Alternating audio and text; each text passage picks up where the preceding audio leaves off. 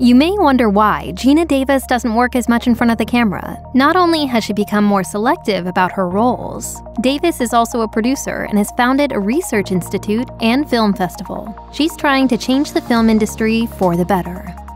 1992's A League of Their Own was a massive success, and Geena Davis credits the film for helping her claim the feminist label. But throughout the 1990s, Davis worked on a string of movies that couldn't replicate the success of A League of Their Own. Later that same year, Davis appeared in the movie Hero, opposite Dustin Hoffman, which faltered despite the strength of the cast. In 1994, she starred in the drama Angie, a film that performed poorly at the box office and failed to garner a positive response from critics. Next up was Speechless, a movie that starred Davis as a political speechwriter who falls in love with a speechwriter working for a rival campaign. The film was panned by critics, and her next role certainly didn't help to revive her career either. In 1995, Davis starred as Morgan Adams in Cutthroat Island, which critic Daniel Barnes summed up as a chaotic jumble of bad action, juvenile comedy, and chilly romance, all wrapped in a cheesecloth of limp, lifeless pirate cliches.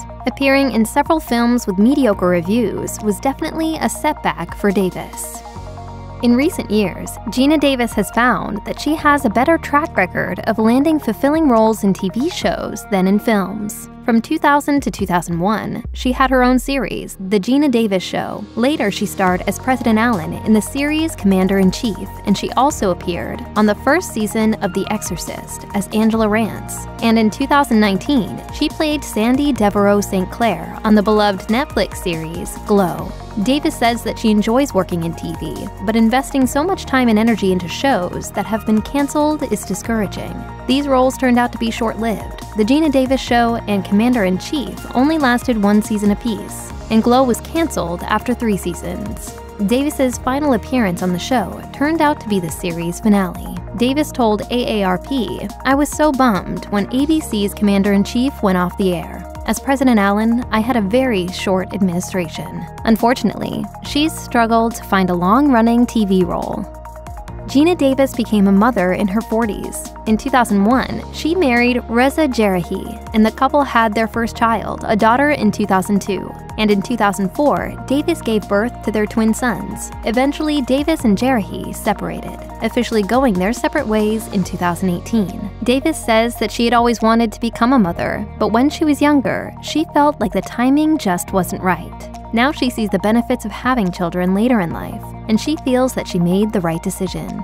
Davis told The Guardian, "I always felt lucky that I had my kids late, because I just feel like I changed so much. I always knew I wanted kids, but what I was doing waiting that long? I don't know. But it's been great, and twins are fun." Life is pain. Get used to it.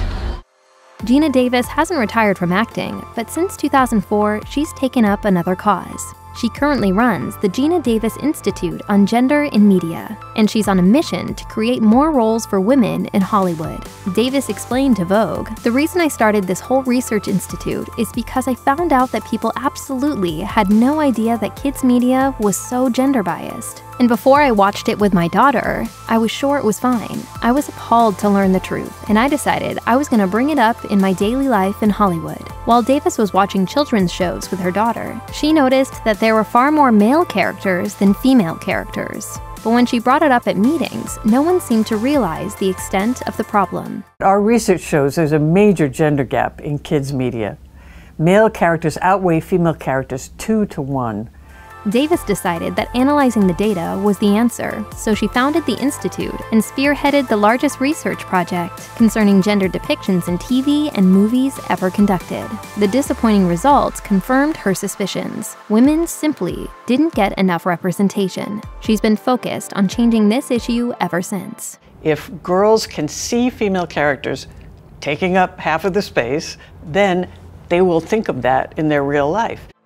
A large part of Geena Davis's work with the Institute concerns gathering data on gender disparities in the media. Plenty of people are interested in this issue, so why doesn't Davis spend more time promoting her research? She says that she's more effective at pushing for change behind the scenes. Davis told Interview, "We go meet with every studio, every guild, every network, every production company, and share it with them privately. I don't really bust anybody publicly. It's much more efficient if I can impact the creators." And in an interview with Glamour, Davis explained that her goals for the Institute don't necessarily revolve around raising awareness of the issue with the public. "I give speeches and interviews, and we release data to the public, but the main goal is not to educate the populace." She feels that public pressure isn't necessarily the key to making change in the entertainment industry. Instead, she has to go directly to the people in charge who can make it happen. Besides meeting with directors and screenwriters to push for more female representation on screen, what else has Geena Davis been up to that occupies so much of her time? She's also working on initiatives to encourage more diversity in Hollywood, and she's taking things into her own hands. BFF is an exciting, one-of-a-kind initiative that will champion women and diversity in all aspects of film. In 2015, Davis co-founded the Bentonville Film Festival, a nonprofit film festival that showcases movies directed by women, people of color, and members of the LGBTQ community. The Bentonville Film Foundation, which hosts the festival, also provides ongoing year-round support to filmmakers who are generally underrepresented in Hollywood. Davis wants to give opportunities to talented directors who might not get the attention they deserve in mainstream film circles. Davis told The Guardian, "Oh, we want to change the world. Our goal is very simple. The storytellers and people on screen should reflect the population, which is half female and incredibly diverse. It's not like, wow, what a far-fetched idea. It just makes total sense." We're always looking for great films that are, inclusive, that reflect society as it is, half female and very diverse.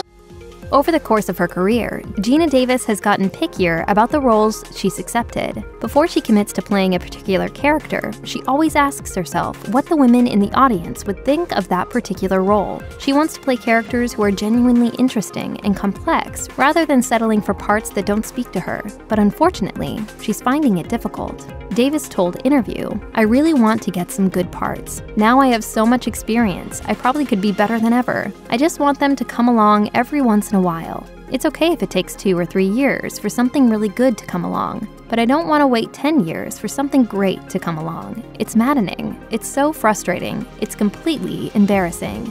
At this point, Davis doesn't want to take a role just for the paycheck, but even if it means waiting a long time in between movies, she's willing to stick to her principles.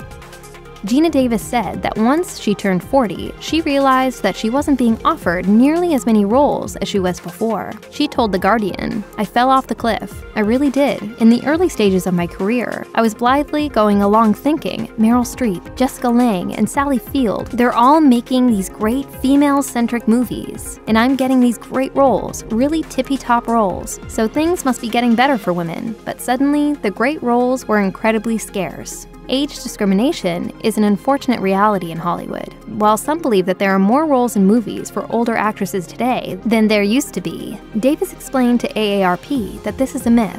Despite the efforts of actresses like herself, the problem persists. Naturally, Davis is frustrated by this, but instead of simply retiring, she's still moving forward and looking for the roles that she wants.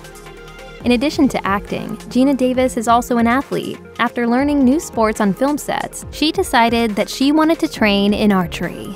She told People, "I thought, I want to take up a sport in the real-life way and not the movie version, because they can fake anything. Like my character in A League of Their Own, only hit home runs. So I would do a nice swing, but the props guys had a giant slingshot to send the ball over the fence with. So I thought, I want to see if I can really learn something real." It turned out I actually was athletic, so that's when I took up all this other stuff. Davis began working with a trainer and started practicing for 5 hours per day, 6 days a week. And she quickly found that she was exceptionally talented at the sport. In fact, she was so skilled that she made it to the semifinals for the 2000 Olympics in Sydney. She placed 24th and just missed qualifying for the US Olympic team. Today, Davis no longer competes in archery, but she does still practice when she has the time. She also took up another sport, rowing. Geena Davis has consistently continued working, but her recent releases haven't fared well. In 2020, Davis had a supporting role as Bobby in the crime drama Ava. Ava, a skilled and lethal assassin who works for a black ops organization, is responsible for carrying out hits on high-profile figures across the globe. But when one of her jobs takes a dangerous turn, suddenly the tables turn, and she's forced to confront her mistakes and fight for her life. The plot was standard action movie fare, but neither critics nor audiences found it particularly compelling. In a review for Decider, critic John Serba remarked, "Ava is a violent, boilerplate, borny thriller without a single original bone in its body. File under waste of talent." It certainly didn't help that the movie was released in the midst of the COVID-19 pandemic. Chances are, even fans of Davis did not know that it was coming out. Geena Davis is always open to opportunities that allow her to work behind the scenes, if it means creating an empowering movie or TV show. While she has not directed a movie, Davis has certainly diversified her career behind the scenes. From consulting with directors and encouraging them to include more female characters in their scripts, to working as a producer on various projects, Davis has worn many hats. In 2018, Davis served as an executive producer on the documentary This Changes Everything, which explores gender bias within Hollywood. Davis and many other actors appear in the film to share their experiences as actresses. Davis unveils why she began researching and tackling the issue on her own. In addition, Davis produced the series Mission Unstoppable with Miranda Cosgrove from 2019 through 2021. In Mission Unstoppable, Cosgrove interviews women working on innovative endeavors in fields like science, technology, engineering, and math. So it's easy to see why Davis wanted to get on board with the show. Geena Davis hasn't given up on finding interesting new roles and projects. She has an upcoming movie and a TV series lined up, and she'll also be venturing into the world of reality TV with her own series, I Can by Friday, in which she'll spend each episode learning difficult new skills and attempting challenging stunts. Judging by her success at mastering athletic talents on movie sets and becoming a legit archery champion, she probably won't have much trouble. One thing is for sure, whether Davis is working her magic behind the camera or on screen, she's determined to be a force for change in Hollywood for years to come. Check out one of our newest videos right here. Plus, even more Looper videos about your favorite celebrities are coming soon. Subscribe to our YouTube channel and hit the bell so you don't miss a single one.